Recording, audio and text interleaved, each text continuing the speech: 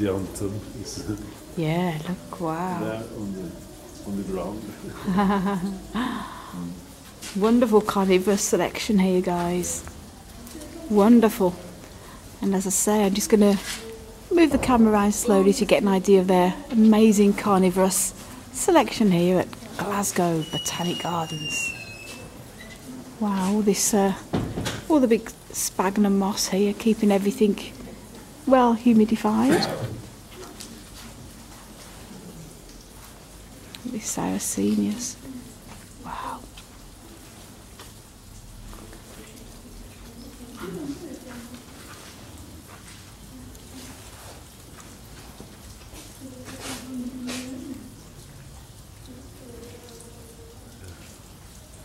Incredible.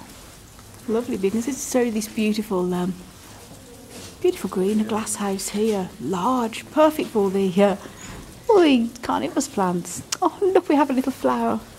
Isn't that beautiful? One of the little butterworts. Beautiful purple flower there. It's great how they've got this. So this is completely covered with soaking wet sphagnum moss. Obviously all completely hydrated with rainwater. Beautiful. And just remarkable. So it would just take me far too long to go around individual plants with the camera to show you. So this is just a bit of a quick scooty round, as I say, just so you get a bit of an idea of what they've got here. So this is the Carnivorous Killer Plants greenhouse. Incredible. It's lovely in the middle as well. They've got like a little, almost like a little pond there with loads of moisture-loving plants and carnivores. Great atmosphere for them here. So it's pretty cold in this glass house here. There's no heating, as the carnivores can take much cooler temperatures. Cobra plant, Darlingtonia. Wonderful. Absolutely fantastic.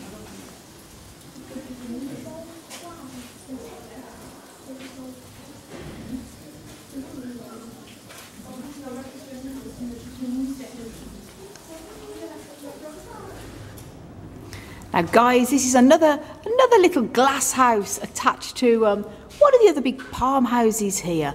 And to show you here, this is mostly, in fact it's all succulents, no cacti in here.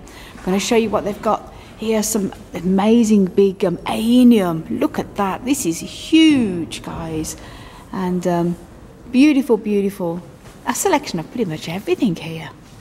Another little, there's a miniature aenium here. Just look at this to show you this amazing there's Hansi having his banana. They're growing bananas, not picked off the tree here.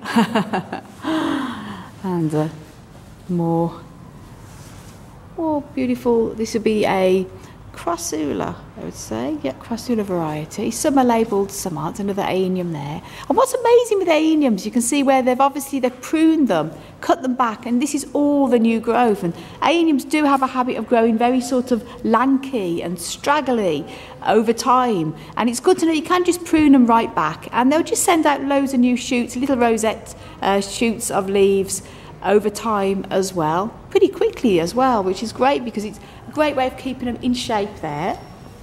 This is one of the little miniature aeniums. We've got this one ourselves, an aenium, a little tiny one. And that's another one there.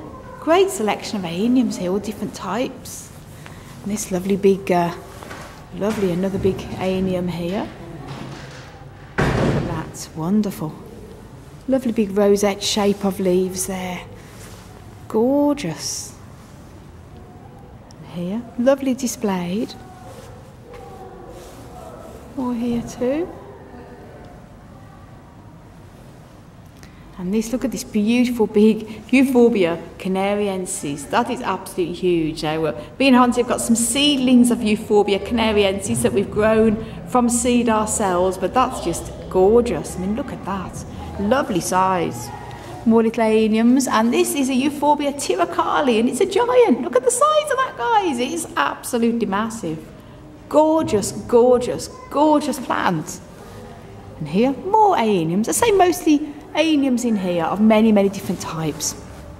It's beautiful and absolutely gorgeous. And then here is Lamperanthus, and we have a couple couple of these. We have a red flowering one, and it's like a pinky flower one. This one is an absolutely beautiful, bright orange flowering, bright flowering Lampranthus, I should say. It's absolutely beautiful.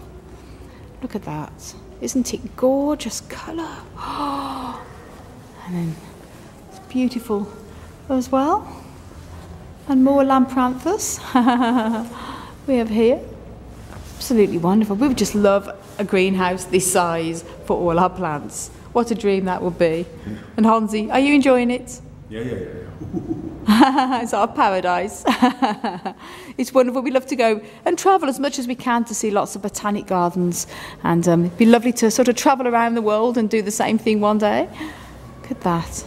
And that's it. So that's the little succulent, or the big, I should say, succulent greenhouse here at Glasgow Botanic Gardens.